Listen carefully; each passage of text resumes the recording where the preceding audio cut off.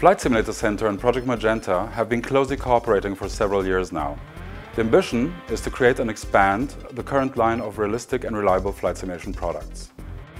The most recent milestone has been the introduction of dynamic control loading for the B737 device with a graphic user interface to set and adjust the different functions of the flight control's response. Right now, the system controls the pitch and bank channels of the yokes in our turnkey simulators.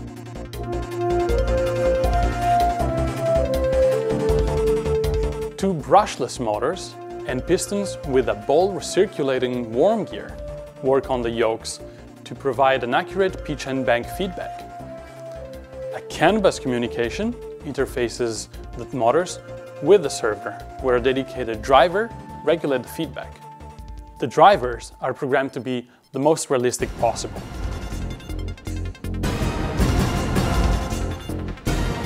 So here we are in the simulator now, and we just made some tests with turbulence and the autopilot engaged. If we now commence the turn and also with the descent at the same time, so either maintaining the altitude or turning is going to be handled by this control loading. Once the autopilot is disconnected, I have control, but I will have to then use the trim to help me maintain a particular attitude of flight. So switching off the hydraulics will have an effect on how hard the flight controls are,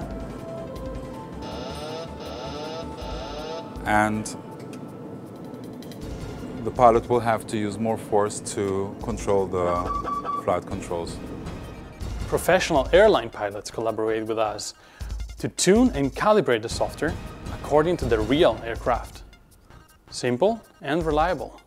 The next step will be to release the control loading channels for the rudder pedals and the tillers.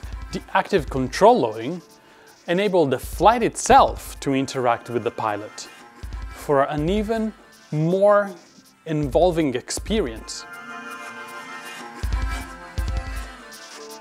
Each flight is a new, thrilling experience.